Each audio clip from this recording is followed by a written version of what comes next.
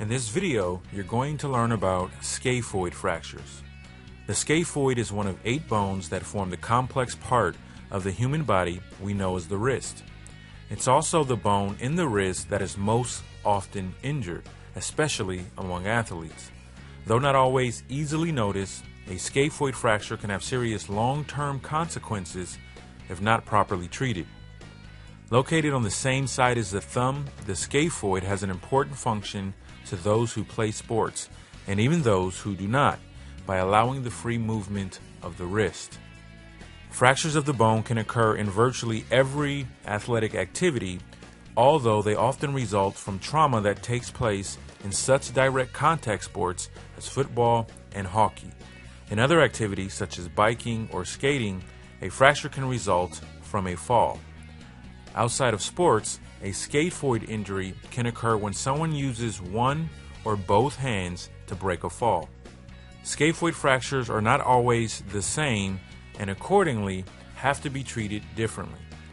Significant to this type of injury is that a simple fracture may not change the appearance of the wrist.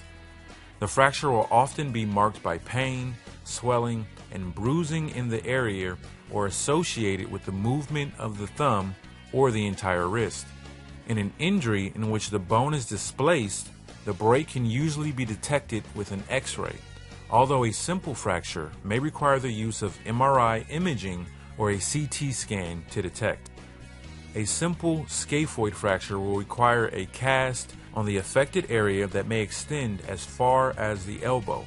The cast will have to remain in place for up to 3 months, during which time the person should be able to resume normal activities, including some athletic pursuits. However, participation in contact sports will have to be delayed. A fracture in which the scaphoid is displaced, or a simple fracture occurring near the end of the bone, will require more rigorous medical attention, which may include surgery. Healing can be hampered by the fact that blood circulation in the area is limited. A displaced fracture that does not heal properly can result in prolonged pain and possibly in the death of the bone, which can itself lead to an arthritic condition.